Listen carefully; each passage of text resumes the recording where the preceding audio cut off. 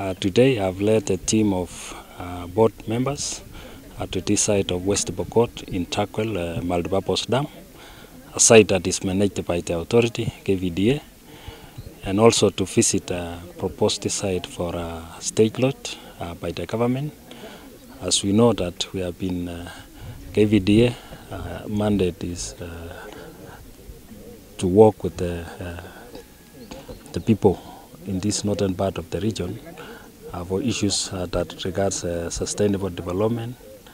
And today I've led a team to visit a proposed site for a state lodge. And first I want to appreciate the government for considering this site, because that will spur development activities in the region and also will bring close interaction with the leadership and the locals in this region of the northern part of the Kenya. And as a board, we welcome it, and we want to appreciate His Excellency the President for considering this site. We look forward to working together and also bringing a development agenda to the people of this region. Today I have accompanied the board led by the Honorable Chairman of the board on a reconnaissance survey on Takwel Dam, but mainly also to visit other programs and projects that are currently ongoing in West Pokot. We have programs on water security and food security, especially the irrigation schemes, because this area is bestowed with a lot of rivers that if well utilized, then they will be able to be food sufficient in this part of the country. Of course, there are plans to establish a state lodge at Takwel Dam, which the board has come to appreciate, and we'll see how we can support and accelerate the process for the benefit of the great people of this particular region.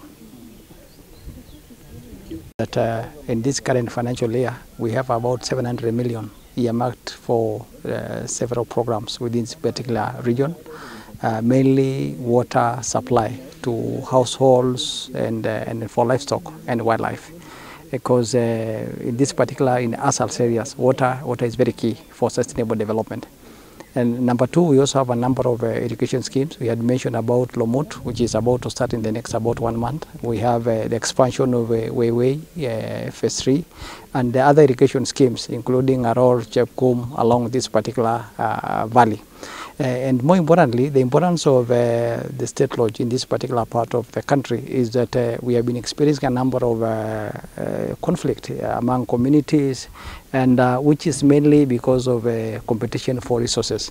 And we thank the government through His Excellency the President that now we have resources to implement some of the key programs that we think that when they are realized, then they are going to minimize the conflict for resources.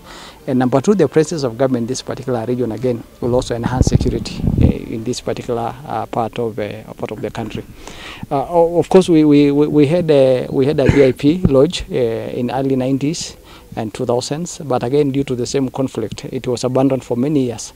And we thank the government now through His Excellency the President that the same will be revived and actually be brought to a standard of a state lodge in this particular part of the country, so that His Excellency and the government will be able to engage one-on-one to in this particular region.